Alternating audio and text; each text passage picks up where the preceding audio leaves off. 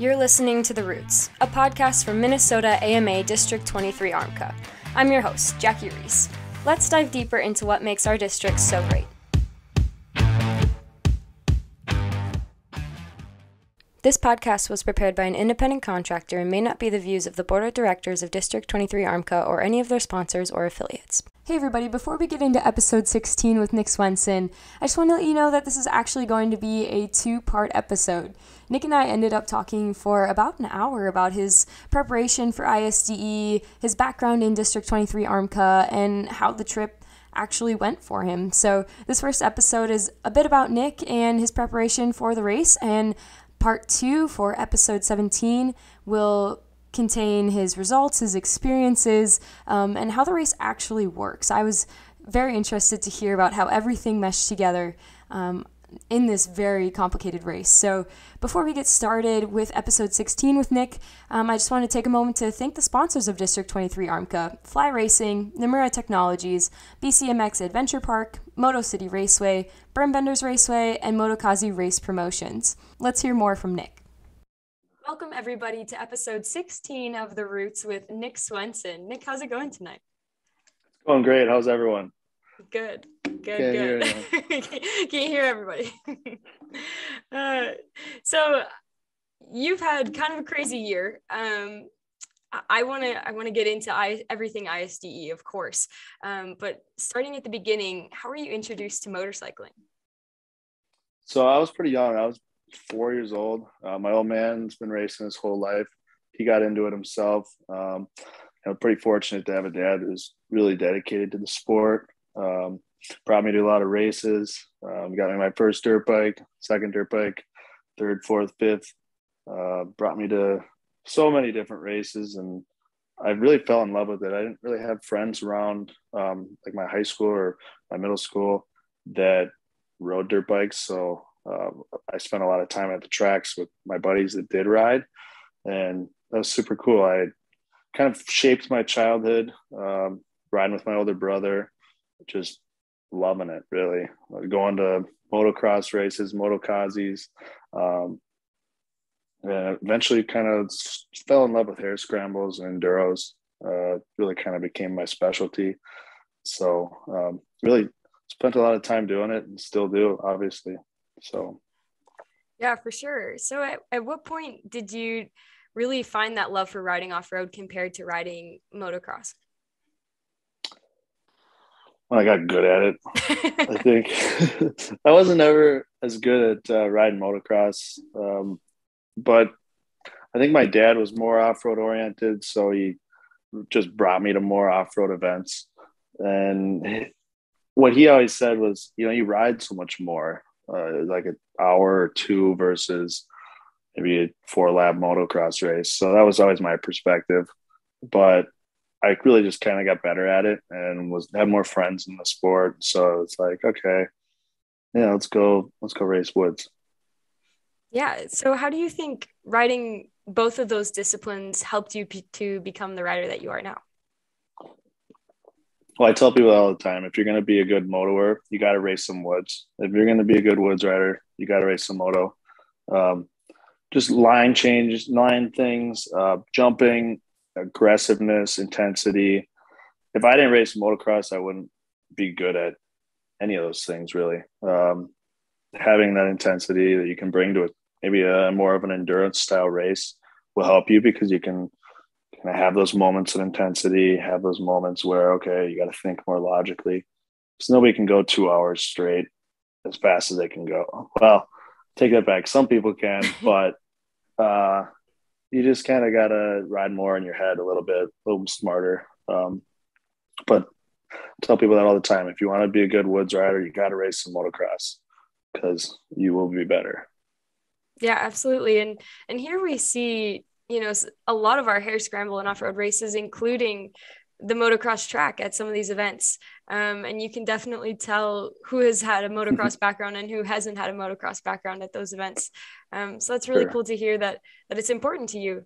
And just that's your advice for other people as well. I still look a little silly, probably a little bit on moto tracks, but my both my wheels don't get off the ground very often, so I do what I can. Do you like it that way, or would you rather get some more airtime? I just want to learn how to whip. Like, I feel like my Instagram profile would be so much cooler. I'm in the same boat. Seriously, I've had butt whips for my entire life, so I think that's just how it's going to be. Well, they say, I think Ricky Carmichael or somebody faster than me said, if you're asking how to whip, you probably shouldn't be whipping. Right. So Yeah, that's my wheels on the ground. perspective. Yep. Yeah. Was there anyone that you looked up to growing up? Um, Someone that you idolized riding wise, or maybe someone who was a mentor towards you? Well, a lot of people in the sport. I think growing up, I had a lot of friends that my dad knew, who kind of looked at me as like their kid before they had kids, which was super cool. I kind of knew everyone at the local district races. Matt Stavish, who never had kids of his own, has always been a dad to me. Nathan Furter, when I was I think I was maybe my first B race, he was just starting to kind of win double A races. And I was like, wow, that guy is going to be the next thing. And kind of growing up, took me until the 6 days to finally beat him, but I finally did it. And, those are just a couple of people that have kind of shaped my career, given me advice, bike setup, just helped me out. And without those guys, no doubt, I probably wouldn't have the drive or the love for the sport that I do. But for the best, I think everybody who's kind of in their shoes where they were needs a guy like me to kind of come up. And now I'm seeing it where I'm at. Like, there's people who are kind of coming through the B class ranks, and it's like, whoa, like they're kind of looking at me like that. And so it's cool. It's kind of brings it full circle in a way. Yeah, for sure. I've gotten to that point in my life where I'm like, oh, it's time to give back to what gave me so much. And it's cool to hear that you have that in maybe a little bit different a way than I do, but that it has come full circle for you as well. Sure. Yeah. So we talked a little bit earlier in the year, right after you had just qualified for ISDE. And we were talking about kind of your preparation going into that race. What all went into that for you? And maybe what happened at the qualifying race in general? So that goes all the way back to February, which, it's October now. And I was actually training for the National Enduro series, which I've done for a few years, kind of going through high school and coming out of that, a race for gas. And then I was kind of coming into it. I wanted to win double A class, and training for the first round. I went down there with a buddy and was going great. And I ended up hitting a tree really hard, broke my collarbone. So I was really bummed out, missed the start of the series. So I kind of took a step back. I was like, all right, what can I do like to salvage this season? And I always wanted to do this race, and it's called the International 6 Day Enduro. And it's 6 days straight of racing. And it's always been on my bucket list because my dad did it in 1999. So I was like, that'd be really cool. It's in Italy this year. I haven't really been able to travel the last year with COVID. So kind of set my sights on that, went to a qualifier round in South Carolina, really high speed. They're grass track type events. So they're maybe 10 to 15 feet wide, kind of, higher speed, 5-6 miles tops for a section. And you're done in 10 minutes. So really high speed and really intense. And I think I'm better at that style racing, maybe because I didn't have to train as much, but going into that, I was really confident they'd take the top 7 guys. And so I was confident I could do it. I put together a good race in South Carolina, went to Michigan and did it, and ended up qualifying. So that's kind of when the work started, after I finished top 7 in the East Coast. After that, it was kind of game time. I had to buy another dirt bike. I bought a bunch of parts, got a lot of sponsors, which really helped out because sending a dirt bike and racing in Italy isn't cheap. So boxed the bike up, said goodbye to it. I didn't hear it from anyone for like 3 months. Didn't know if my bike was in the Atlantic somewhere. So now here we are a month after the race, and I haven't heard anything from where my bike is. So kind of written it off at this point. So that's kind of just the basic. Like the bike is in itself, between the bike and the parts, the gear, just the kind of support to get over there. But then me physically, I was riding every single day for 2 months. Kind of like this summer, I sacrificed a lot just because I knew that the toughest days of that race weren't going to be the first couple. I've done 2-day events before, but I've never raced 6 days in a row. So I kind of didn't know what to expect, but I knew what to expect. But I wanted to be prepared. So I luckily had a bike here that I've been riding all year. And I think I put on around 100 hours in those couple of months of just riding as much as I could, and not really intense riding, but just put a couple hours on the bike in a day type riding, which paid off big time because that day 3 came and I got out of bed and I'm like, I've kind of like gotten over the hump of, my body is really deteriorated. I'm tired, but it's not worse than yesterday. So I think I'm okay. But just riding every single day was huge for me, and it paid off big time. Cool. So did you try to ride different conditions while you were riding that much, like sand or rocks, or did you have any idea of what you would need to do to prepare for the conditions in Italy? So I figured where the race was, it was in the northern part of Italy, just south of Milan. And so that area is pretty mountainy, pretty steep, but not like Rocky Mountains. They're not. It's strange. It was. I was expecting it to be more rocky, but it ended up being really dry. Not so much rocky, but just like really dry, kind of skatey ground. And so I had been riding. I knew it was going to be kind of grass tracky, faster, open riding, but I was riding more woods type of riding. I went to a handful of Cambridge motocross practices just to help with that intensity. Went to Meadow a handful of times. And, I was just riding kind of local tracks, local buddies' places, but a little bit of everything. I wasn't riding the same tracks every day or every practice.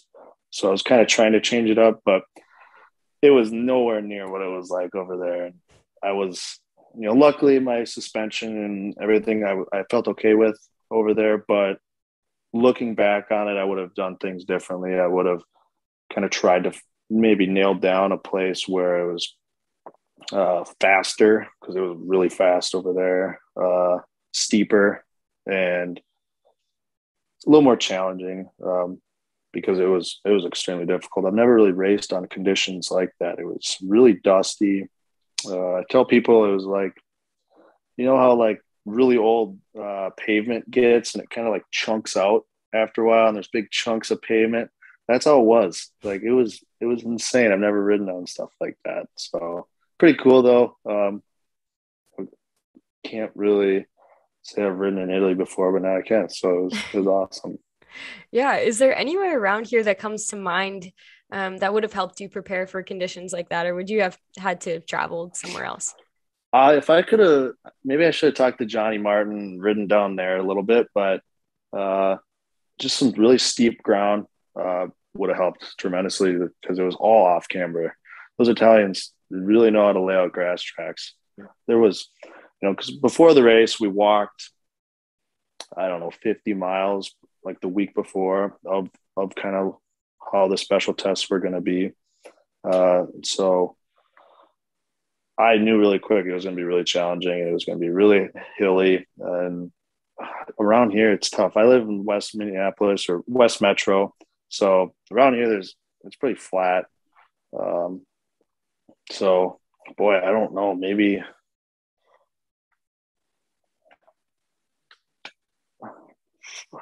there's nothing like what it was like. There was nothing. I've been to almost 40 states riding my dirt bike, and I've never really ridden anything like that. I guess it's a testament to why they have that race there. Yeah, it was pretty awesome. It was really cool. So part of your preparation was doing some District 23 ARMCA races this summer and the spring. How were those races for you? Good. I always love racing local races. I think ARMCA really has a premier platform and series in the Midwest, with obviously a great AA row, but also B and C and A classes are always stacked.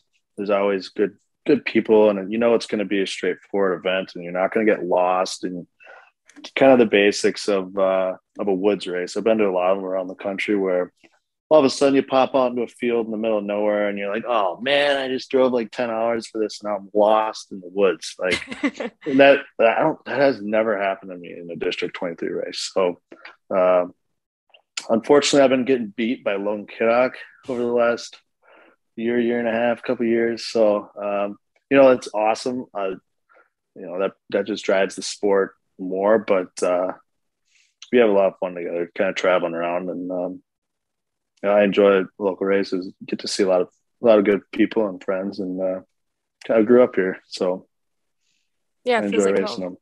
them. It does. Logan even beat you on this podcast, so I don't know how that's going to go for you guys. Yeah, we'll have to talk about that. We So actually have a Zoom call right after this. We're going to talk about our plans for next year. So awesome. Maybe try and put together a little effort to travel to these races. It's pretty challenging when we're 6 hours farther than like even Tanner Whipple, who's in Chicago. So it's tough. Yeah. Having a buddy always makes it better. Course driving and just getting to the races. Right. So we have a few listener questions for you later in the show, but I want to bump one of them up now from Reese Hoffarth. He asked, what actually happened at the Akeley Enduro? So, funny story. I haven't really told anybody this. That was just a local race. I went up there. It's a memorial race set up for Floyd, who that Akeley trailhead was the first, if I'm not mistaken, trailhead in the state. So they were putting a sign up there for him, and I really wanted to go up there. I think it was pretty cool because without a guy like that in the sport, I wouldn't be doing what I'm doing. And I wanted to go up there and just have a fun day and not crash. This is a week before I leave for Italy. And so I've been riding every single day, like I said, rode the day before. So we go up there and have a good first couple of sections. I think Logan and I were within 10, 15 seconds. And, we're looking at our times. So I'm like, oh, man, I think he got me. So I was pushing it a little bit more on that next one. And I ended up hitting, just kind of clipping something. And I knew I was done right there. My radiator folded in. And, of course, my collarbone was hurting. And I'm like, oh, no, this is the same one I just broke this spring. And I'm leaving in a week. So I was really bummed out. Ended up getting it checked out, and it was broken. I bent the plate, too. So I was really frustrated. Here I am leaving in like 5 days at this point, and I got a broken collarbone. So I was like, well, I'm not going to just like give up. It's still bolted together, right? Like, it's strong, I guess. So, I ended up going over there, and I just didn't wear a neck brace, which was kind of tough. Due to family injury, I've always worn a neck brace. My mom doesn't let me ride without one, so I just didn't bring it. I didn't pack it in my gear bag, but ended up being okay. It was hurting big time after a few days, but I had it taped up, and I made it through. Yeah. So that's what happened at Akeley. Unfortunately, I wadded really hard. Yeah, not a good way to start out a trip, really. Yeah. There's always that guy, though, they say, who will go there. Usually they get there first, put the bike together, and then they'll go out and try and prove on the test track that they're the fastest guy there, and then they crash. Well, I didn't do that. Actually, I did that too, but I did that in Minnesota before I even went. So Jeez. It's frustrating. Yeah, absolutely. My last question about how you were preparing for your trip in general. You did quite a bit of fundraising, like you mentioned earlier. It's expensive to ship a bike, ship all your stuff, get yourself over there, get yourself really prepared for this race. How did your fundraising go? What kind of stuff were you into? And I guess how expensive was that trip? I try not to think about that. It's probably I good.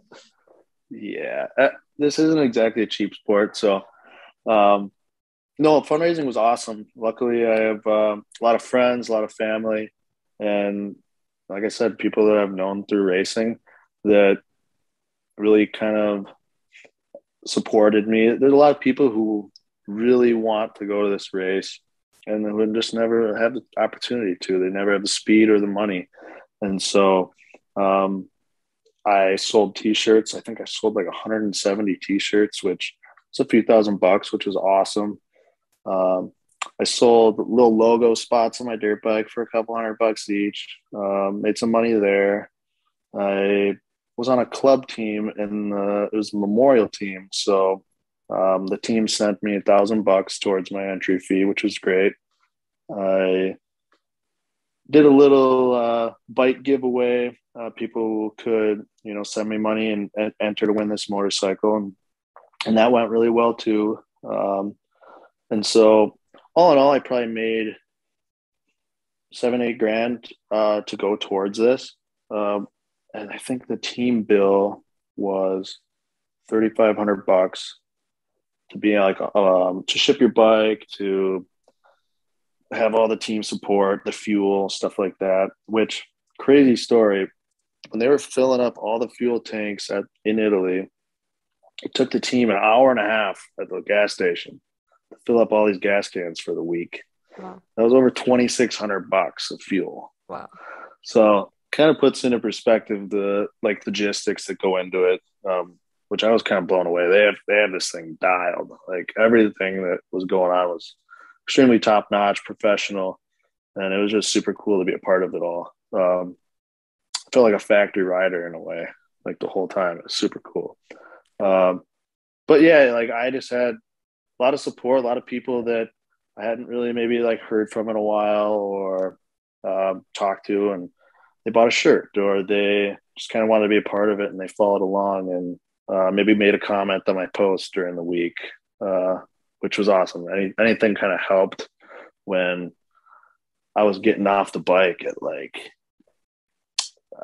5 o'clock at night, 4:30, after just changing 2 tires and an air filter in 15 minutes, eating a huge bowl of pasta, going back to the hotel room, eating another couple bowls, and then going to bed at like 9:30. I mean, it was a full day, and I'm trying to type a little Instagram post and then wake up in the morning to do it all over again. And I got all these Instagram, messages, keep going, we're following. And it was super cool. So thank you to everyone who bought, everyone who cares enough to be listening right now.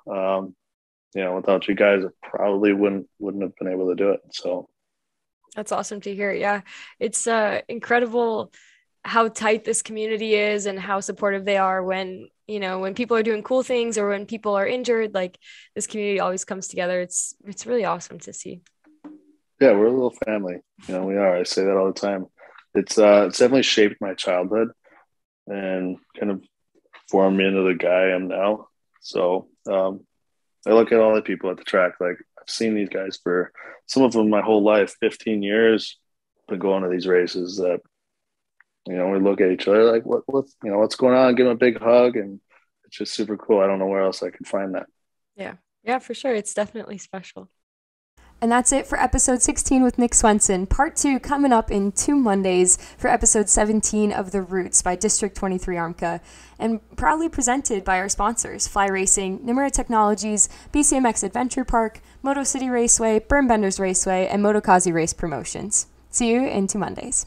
Thanks for joining us. Catch us every other Monday wherever you get your podcasts, as well as on our YouTube page.